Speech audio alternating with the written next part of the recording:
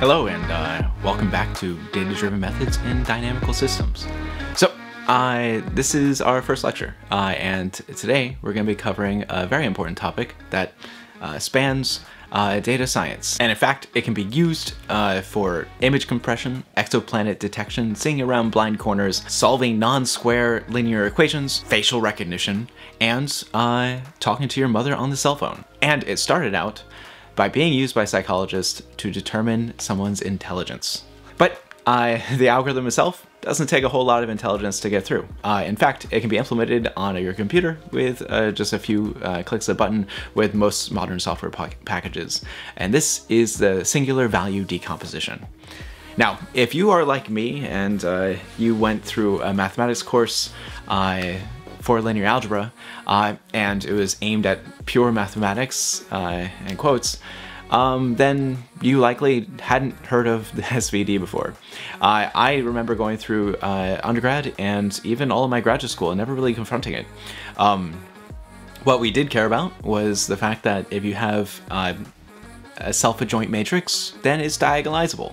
And that means that it has a complete eigendecomposition, and self-adjoint matrices also give you that the eigenvectors can be orthonormal.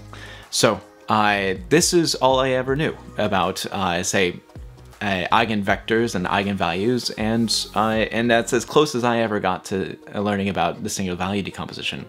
But it turns out that this is one of the core techniques in all of data science, and it's something that's going to be really important for us when we're trying to demonstrate convergence of DMD routines and just even implementing DMD routines, because it turns out that SVD, when you use a truncated form, actually gives you the best possible approximation to a matrix that you can for a given rank.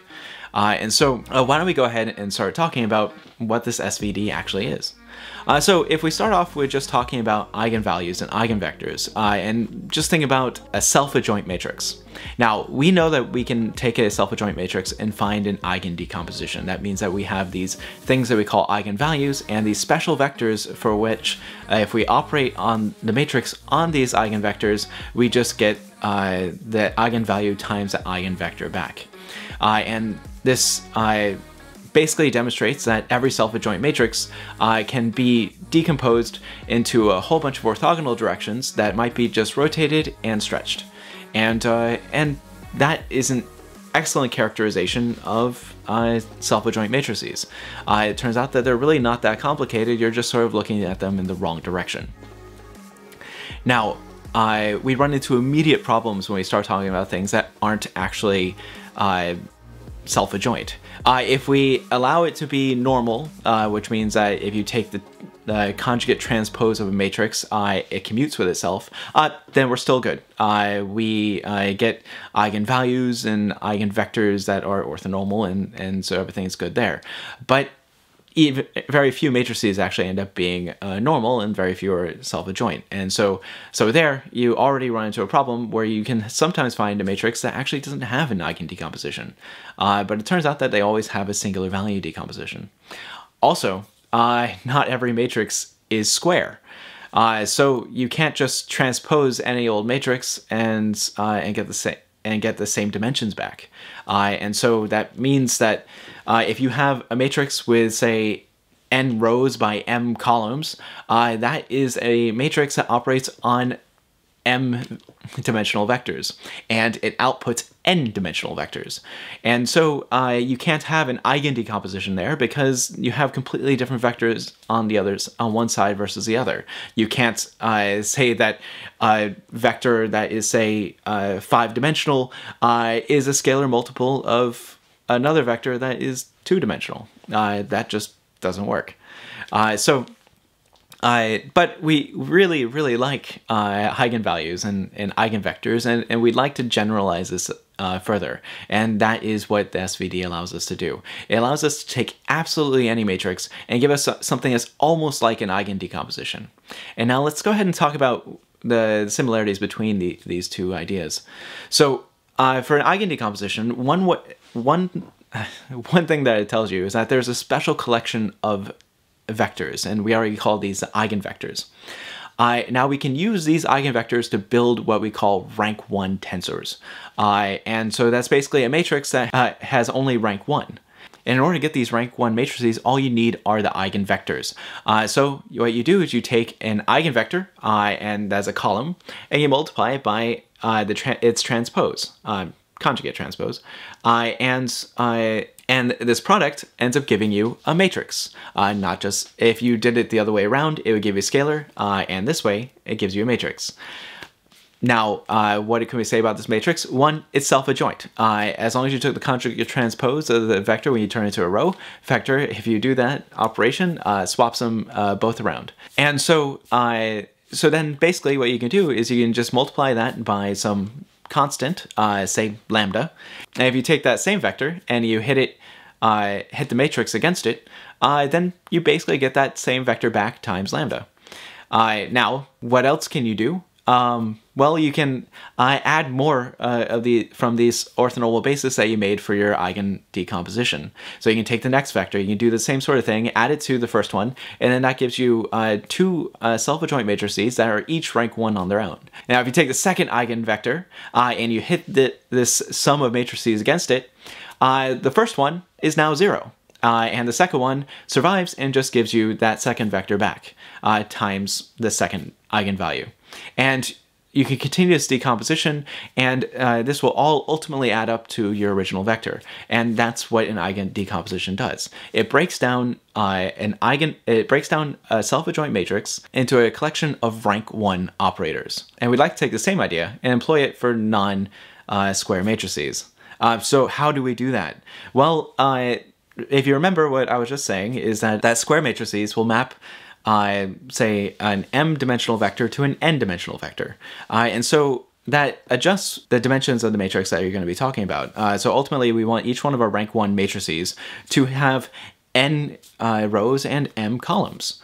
And the way we do that is we take one vector, this will be called u, and we put it up here, and then we take the conjugate transpose of another vector we'll call v, and if we take these two vectors and we multiply them together, if u is n-dimensional and v is m-dimensional, you get exactly an n by m matrix.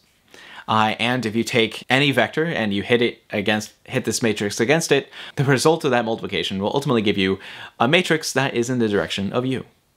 Now, the trick is to determine how to figure out u and v. It turns out it's not actually all that bad. You can use the eigen decomposition of A transpose A. And since A transpose A is a self-adjoint matrix, you can go ahead and find the eigen decomposition, and that's what ends up giving you v. How do you figure out what u needs to be? Well, you just take A times v and divide it by the corresponding eigenvalue, and then that'll give you your vector u.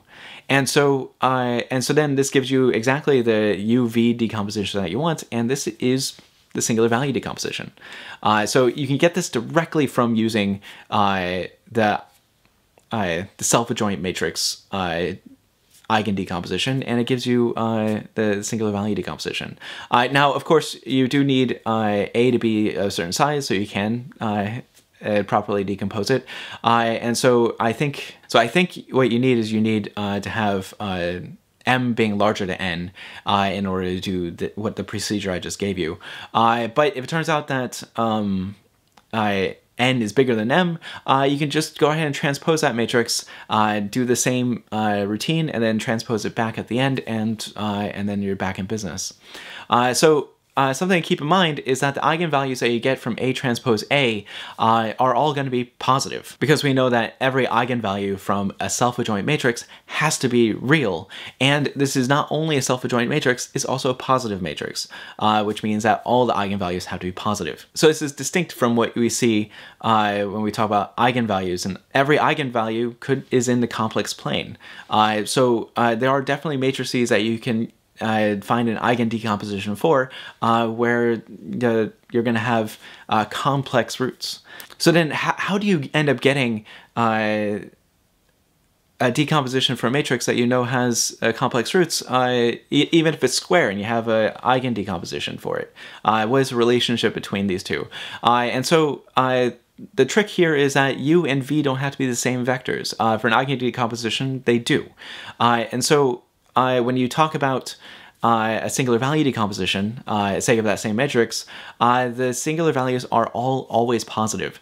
And you can get from an eigen decomposition to a singular value decomposition by basically taking one of your vectors out of your eigen decomposition and rotating them or not rotating them as a vector, but multiplying by e to the I theta, which is a scalar. But that can propagate back into your eigenvalues and just rotate the eigenvalues on the complex plane until they're all pointing in the real direction. And then your v maps to another v in the eigen decomposition, but times some complex number of magnitude 1. So one of the most important aspects of the singular value decomposition is that when you add each one of those rank 1 operations, rank 1 matrices back together in order to get the singular value decomposition of a matrix, if you stop adding them after ordering all the singular values from, say, largest to smallest, turns out that that is the best smaller... so if you take a look at the rank of that overall composition, say you stop at, say,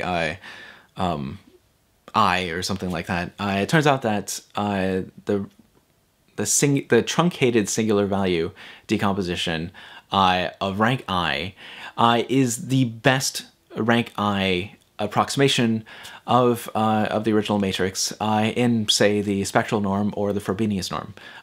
Two different norms, but it minimizes all the same.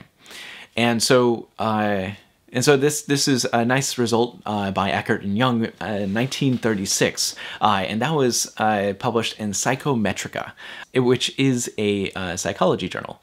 And this goes back to the origins of the SVD as a way of measuring somebody's intelligence based on a test that they take. And so Eckert and Young were doing some more mathematics in order to back up this intelligence test notion, and yeah, and that's what where we first saw guarantees given by for the best low rank approximation of a matrix using the SVD. Now, so what I'm going to do now is I'm going to break out and I'm going to end this video, but I'm going to leave you with a couple of links to a more theoretical lecture where I'm going to go through and give a proof of the SVD decomposition and also of Eckert and Young's theorem. And now the next few lectures are going to be exploring various aspects of the SVD and their application and the next one is going to be taking a look at what is called eigenfaces. And this is how we do facial recognition using technology from 1991. All right, so I'm going to stop here, and thank you for watching, and yeah, I'll see you next time.